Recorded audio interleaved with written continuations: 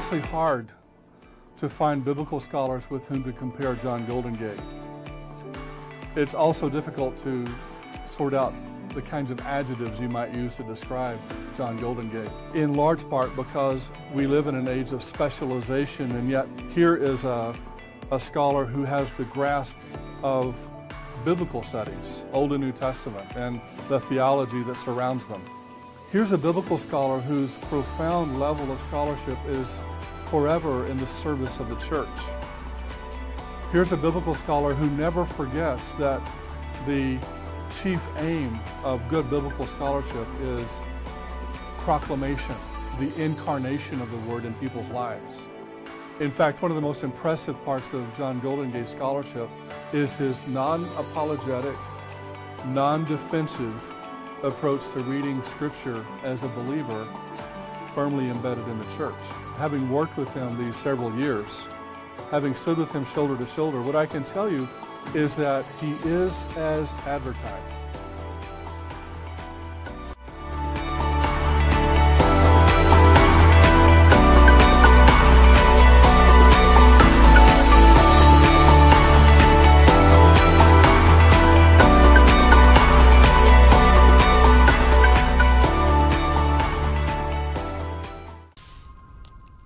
Daniel chapter 1.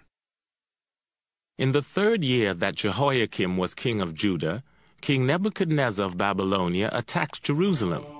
The Lord let Nebuchadnezzar capture Jehoiakim and take away some of the things used in God's temple.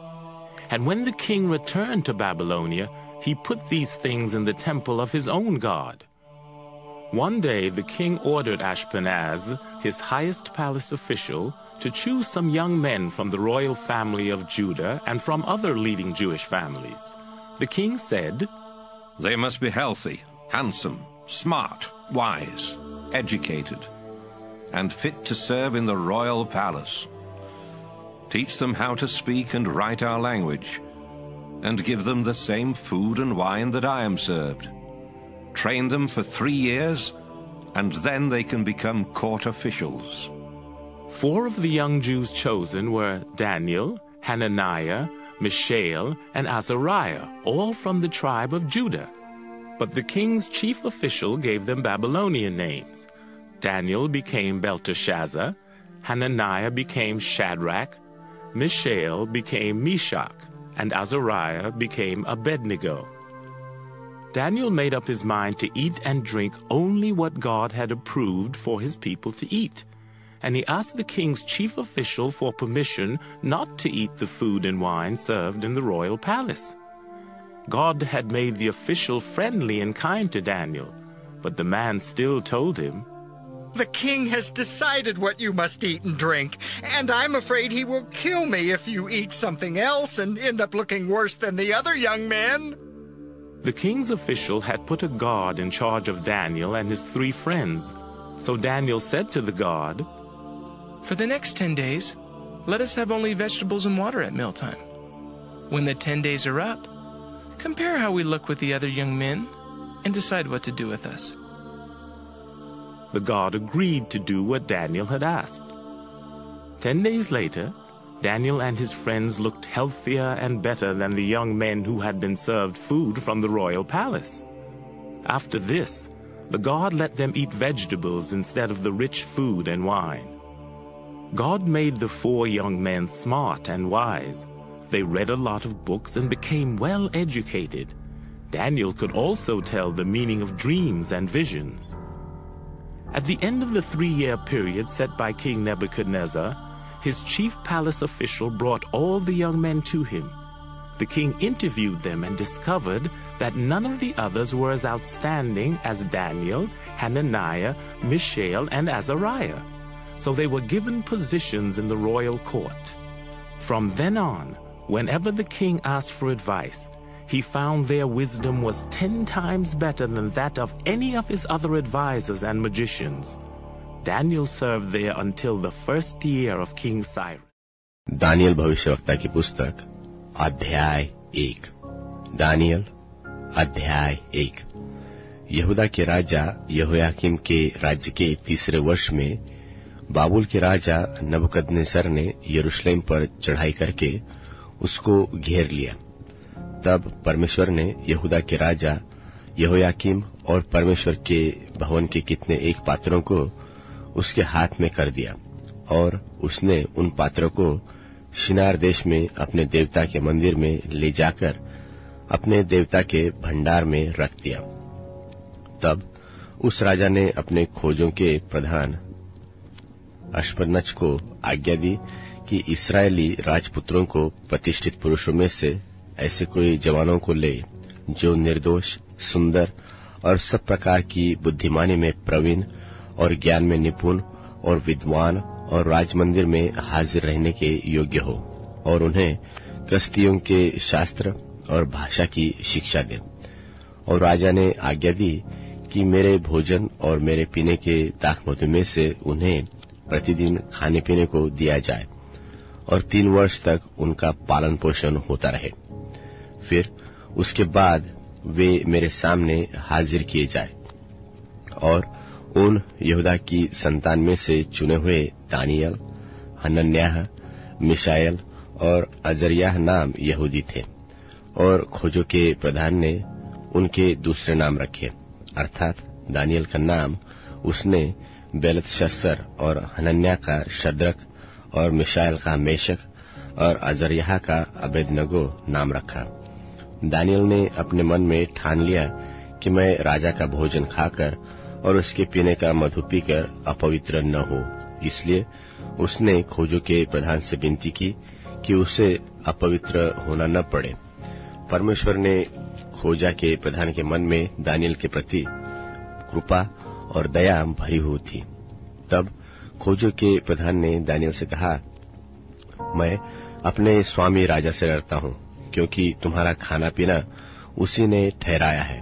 वह तुम्हारे मुंह तुम्हारे संगी के जवान से उतरा हुआ उदास क्यों देखे?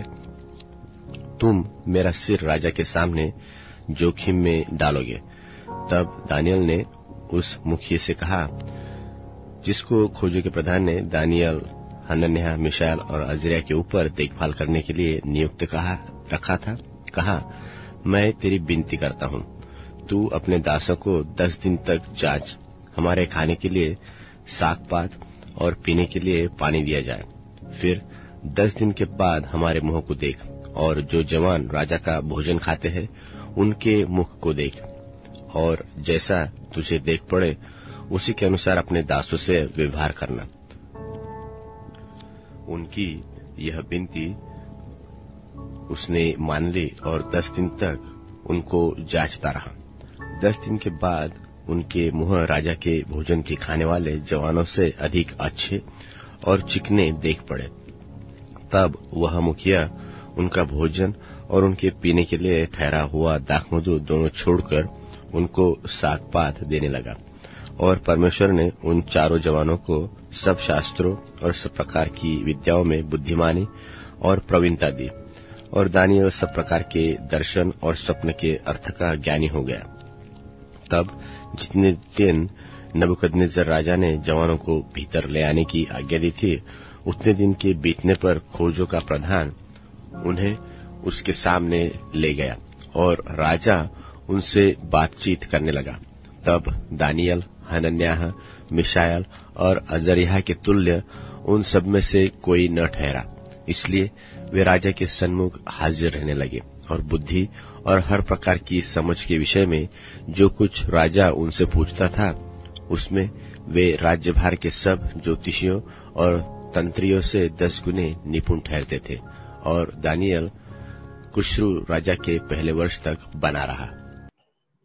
Hi, my name is John Goldingay, and I'm going to be doing a series of studies in the book of Daniel with you. नमस्ते, मेरा नाम जॉन गोल्डिंगे है और मैं आज दानियल की पुस्तक में से आज से कई श्रेणियों तक आपके साथ अध्ययन करना चाहता हूं। Daniel is an exciting but a rather mysterious book. It's exciting because it has great stories about Daniel and his friends. It's mysterious because of the visions that also come in the book. Daniel की जो पुस्तक है वो बहुत ही अच्छी और रसप्रद है और उसके साथ साथ रहस्यमय है, ये रसप्रद इसलिए है क्योंकि दानियल और उसके मित्रों की यहाँ पर कई सारी कहानियां लिखी गई हैं, और रसप्रद और रहस्यमय इसलिए है क्योंकि इस पुस्तक के अंदर अलग अलग दर्शन भी लिखे गए हैं जो दानियल ने देखे थे। So today we're looking at the first chapter of the book of Daniel. तो आज हम दानियल के पहले अध्याय के ऊपर मनन करने वाले हैं। Daniel and his three friends were living in Jerusalem about 600 years before Jesus' day. और यीशु मसीह के आने से 600 साल पहले दानियल और उसके मित्र यरूशलेम में रह रहे थे।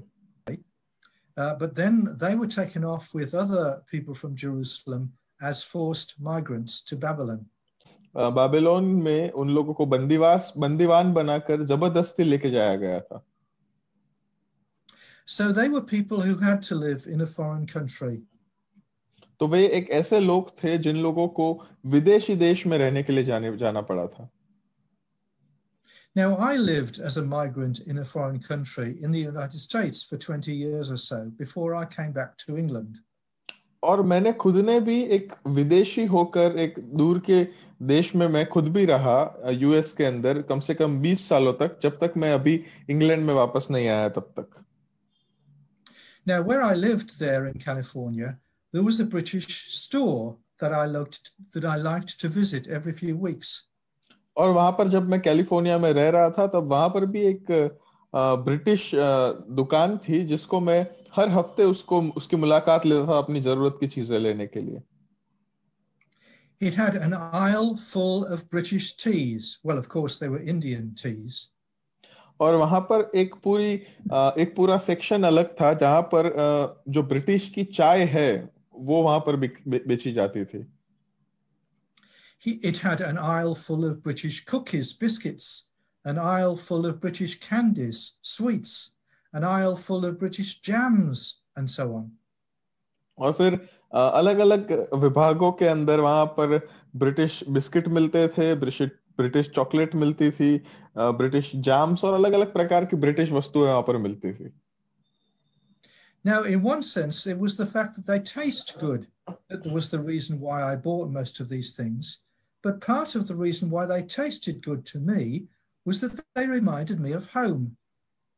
और मैं इन चीजों को इसलिए खरीदता था क्योंकि ये शायद बहुत ही इसका जो स्वाद था वो बहुत ही अच्छा था, परंतु दूसरा एक महत्वपूर्ण और बड़ा कारण क्योंकि मैं इसको खरीदता था वो इसलिए था क्योंकि इन चीजों को खाने से मुझे मेरे घर की याद आती थी।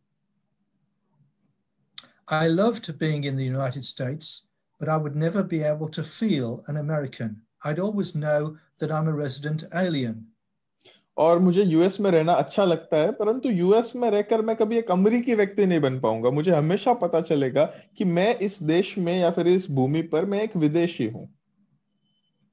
Daniel and his friends certainly wanted to preserve their identity as Judahites in Babylon.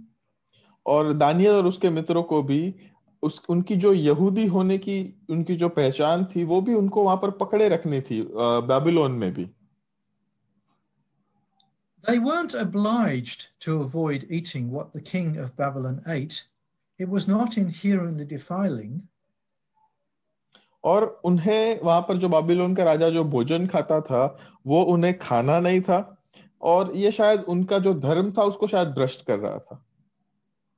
But food does link with identity, and they refused to eat the Babylonian food.